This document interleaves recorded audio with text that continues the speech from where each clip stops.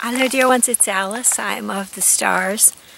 I have for you today episode 4.5 of the video series Satan's Powers and What to Do About Them by Alice B. Clagett.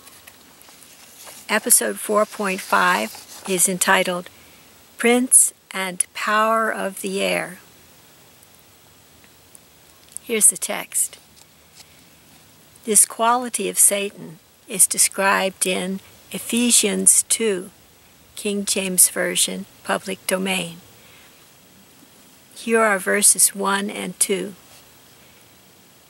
And you hath he quickened, who were dead in trespasses and sins, wherein in time past ye walked according to the course of this world, according to the prince of the power of the air, the spirit that now worketh in the children of disobedience.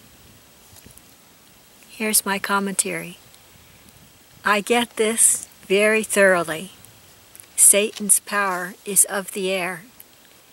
He can talk, possibly with assistance from his minions, in many voices, all at once or sequentially. He can imbue these voices with the soul-wounding qualities of our friends, and so trick us into thinking we're talking in our minds with our friends, when in fact we are not. He can threaten us, but he cannot follow through, except by latching onto the soul wounding of other people, or by temporarily possessing animals, since they don't have a quality of higher mind. He can also possess people by sending satanic essence into them and inspiring them with fear. Fear is not our true nature, and so he can distance us from our truth in this way, but only temporarily. Satan is a lot of hot air. For more on that, you can see some of the other episodes on Prince and Power of the Air and Prince of Devils. I have a few pictures for you. The first is Mephistopheles flying over Wittenberg by Eugene Delacroix, 1828 in Wikimedia Commons. It looks to me to be a spoof, a popular spoof, and you'll excuse the lack of proper garb. This is a picture of a demon servant of Satan. You can see it flying through the air, looking kind of silly. The usual wings and a dark aspect. Have a wonderful day. Thanks, you too. Thank you for everything you do. You're welcome. You're Thank terrific. Just terrific. Here's the comment for you. Mephistopheles is a demon servant of Satan, popularized in German folklore. You can see his wings and his devil-may-care attitude in this image.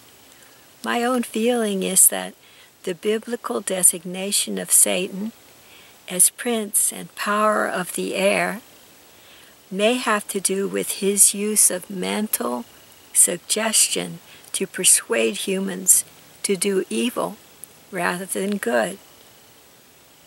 The popular conception that Satan's minions also have that power is inferred by this image of Mephistopheles flying. It is true that angels are also often depicted as flying. I take this to mean that their influence on our human minds can counter that of Satan and his minions.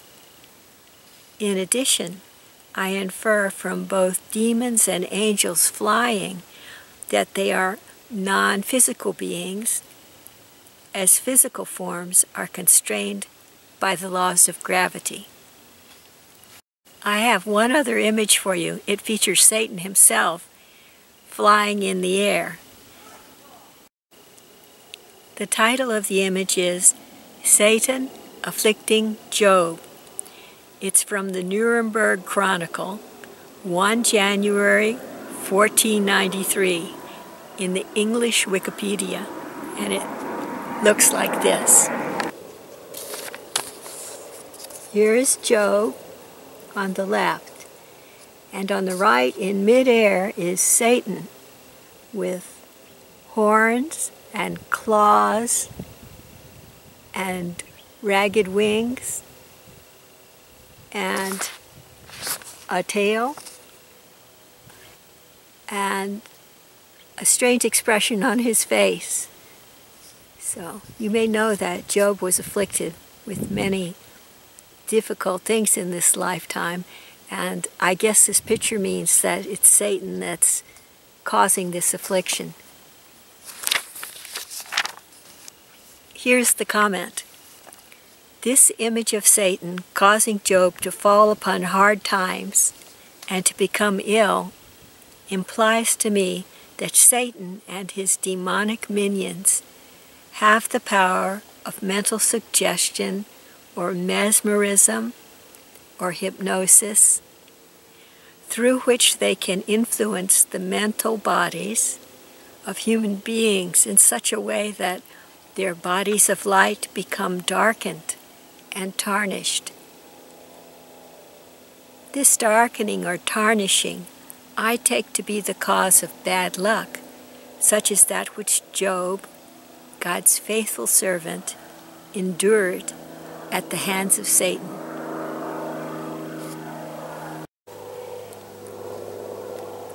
My own idea, which I fruitfully employ in my own life, is that Satan's bad luck suggestions can be overcome by purifying my body of light and strengthening my electromagnetic field through right diet, plenty of rest, physical exercise, yoga, and meditation practiced as often as possible, and by keeping to good companions and not viewing violent or prurient shows on television or in the movies.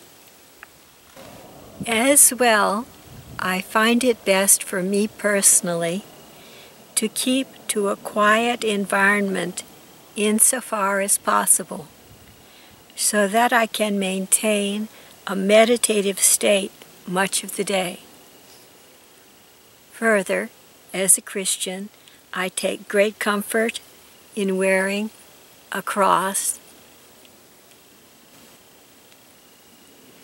in going to Christian services, and in reading and doing my best to live up to the teachings of the Bible. There is nothing quite like the Bible for warding off Satan and his minions, I feel. Well, dear ones, that's the conclusion of episode 4.5 of Satan's Powers and What to Do About Them by Alice B. Clagett. This episode 4.5 was titled Prince and Power of the Air. And in conclusion, I have this prayer for all of you. May God bless you and keep you safe and be with you through all your days.